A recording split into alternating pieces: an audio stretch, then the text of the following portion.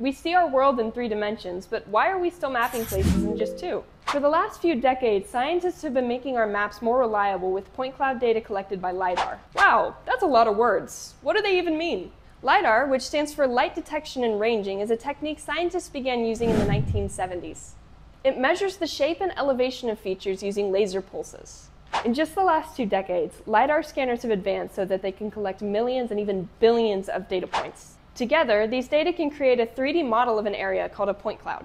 For example, this is a point cloud collected in Meteor Crater, Arizona. Here we can see the individual points of data making up the shape of the crater. The points that are colored blue and purple represent lower elevations, and the reds and yellows represent higher elevations. Besides geologic features, Lidar point cloud data can also help us visualize landmarks in detail. We can take a trip to San Francisco to see the Golden Gate Bridge from the comfort of our own homes. We can even measure the height of the bridge within centimeters. Lidar helps scientists accurately map cities, landscapes, and places that are difficult to access. This technology is a key tool that will help us build a complete picture of Earth point by point.